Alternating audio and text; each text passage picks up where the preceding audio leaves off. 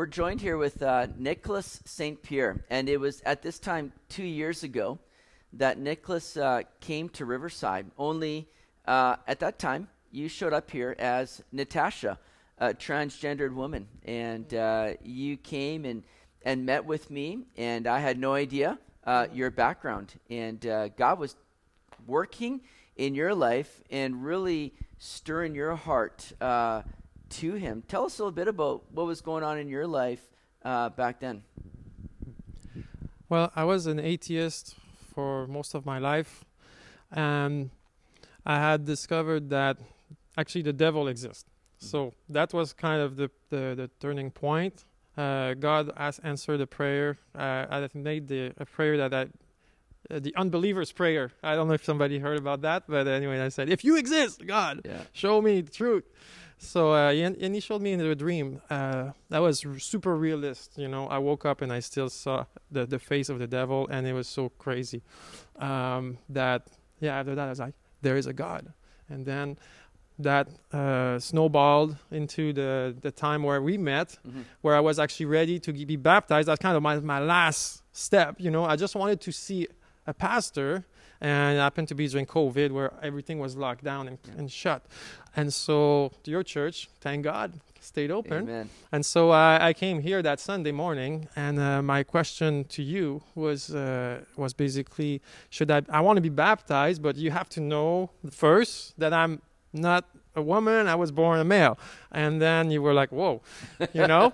and then I expected that. So anyways, but you prayed with me. You told me like I should, the Lord will answer my question. So should I be baptized as Nicolas or Natasha? And I had pretty much convicted already that I should be Nicolas again, but it was a bit scary. So I wanted to speak to a real person first, right? Yeah. So that's why I came to you. Yeah, and that was the thing we talked, and my biggest heart for you was I just want to see you coming now as you give your life to the Lord and just begin to grow in Jesus and allow him to direct you. And I knew that the Lord would direct you, and it wasn't long after that, you know, you came on a Wednesday night and you said, I'm going to live as I was born. I want to live as Nicolas. And you were presently working a job for 6 years and working there as Natasha. Nobody knew. You began to share with people in your work that you're actually Nicolas. You began to see that change happen, and nobody had any idea. And so amazing. So tell us about that kind of transformation that the Lord was doing in your life during that time. Well, like you said, at my job, nobody knew I was my past as being born male. And what happened is the Lord had told me after we met, I prayed, and he convinced me that I should be male. And he said, and basically what I've got from him is tell your coworkers. So the next day, it was a Thursday, I just went to work and I spoke to my coworkers, and I told them, I told them, well, when I was a little boy, I was born a boy, and then something like that. And they're like, huh, what?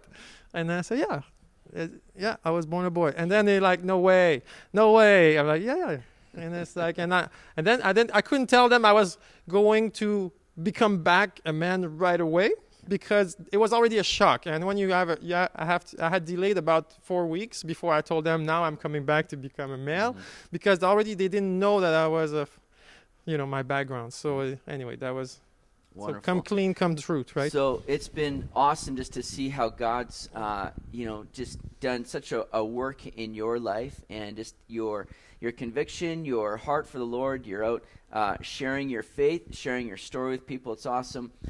What's some advice that maybe you would just share to people that may be watching this, who themselves are in a situation where they're really struggling with their own identity and looking at some of these alternatives that doctors are so ready to do now for people? You went through reassignment surgery many, many years ago, and you've seen kind of the effects of that. Just what are some things you'd want to share with people that are struggling through that themselves?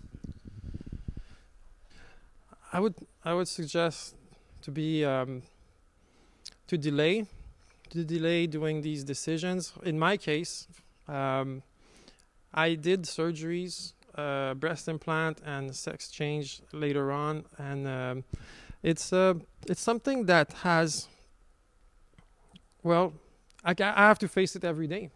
It cannot be reversed.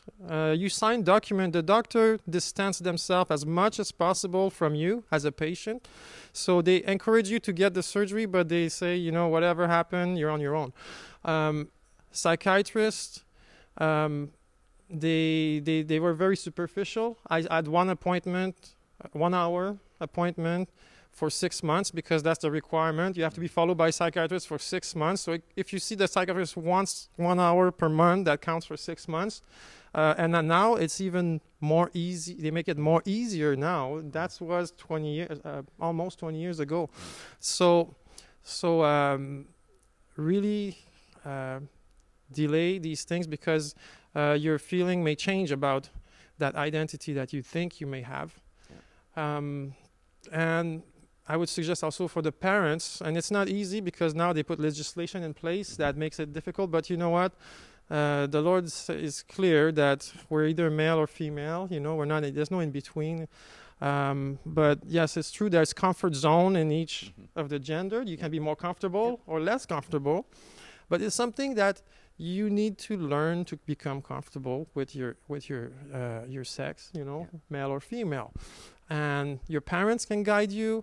There's people who loves you that can guide you in that. And it's not a doctor who barely knows you or a psychiatrist who barely knows you. They see you just once a month for six times, like 6 hours of your life, and then it changes your whole life. Yeah. And if I may add one more thing, when I was in that state, nobody, like what I just said now, would not have convinced me back then. Okay, so I'm not expecting people to listen to this and be convinced. If you are having a gender dysphoria, if you are struggling with your identity, it is a difficult place to be, but there is hope. Okay, there is hope, because the Lord has taken me out of this in one moment, and I didn't even ask Him to heal me. And that's the amazing thing. Once after I met you, and that Wednesday, okay, I prayed to the Lord. I was in my bedroom. I prayed to the Lord, and I asked Him. I said, Lord, I want to be baptized. I know I was born a male. I just be brutally honest with the Lord. I said, I'm scared. I don't know if I'm going to lose my job. I don't know if I'm going to lose my friend. I've lost friends before because of that identity. I've lost opportunities. I've lost time. I even got HIV, okay, through all this. And I'm brutally honest with you too. There's very many risks in that life, that lifestyle that you want to perhaps enter with. And it's not glamorous like they can show it. It's not. You always end up living kind of covertly. Right. Anyways, so the thing is, I was brutally honest with the Lord. I said, Lord, I'm scared, but you know what? I trust you, and I know it's going to be all right. I don't know what's going to happen, but I know it's going to be all right. And I was weeping and weeping, man. And then I finished my prayer, and I said, I'm going to become Nicolas again, And I finished my prayer. I wipe my tears like that, and I look around my room, and what do I see? I see I had a female like trench coat jacket and some female shoes there, and my purse next to me, and I look at this stuff, and I'm like, what? I don't like that stuff. What is this doing in my house? Yeah. And it's like, I don't want this. I want this out right now from my house. I want garbage. And I was like, wait a second, what am I thinking? Yeah. Is that different? I'm like, man, this is so different. This is like, I never thought like that. And then I was like, I just started weeping. I was like, went back on my knees and pray. And I was like, thank you, Lord. He healed me. And so the thing is, now 2 years after that, what happened is I realized that all my childhood and all this time I had these thoughts. It was a spiritual attack that was continuous, and it's called spiritual harassment. And when I realized that it was afterward, not at the time. So I thought it was like just, wow, it's a miracle. And it was a miracle, but the miracle is when Jesus get into your heart and live in you as His temple. You know what happened? What happened is the demon must be moving away, moving off. And then you're free.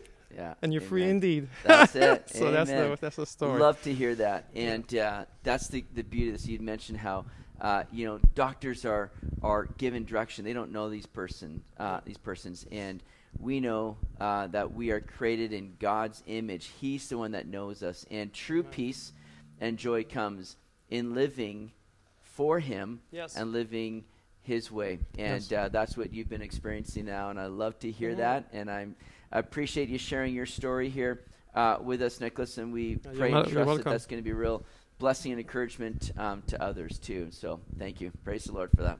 Yeah, thank you for having me here.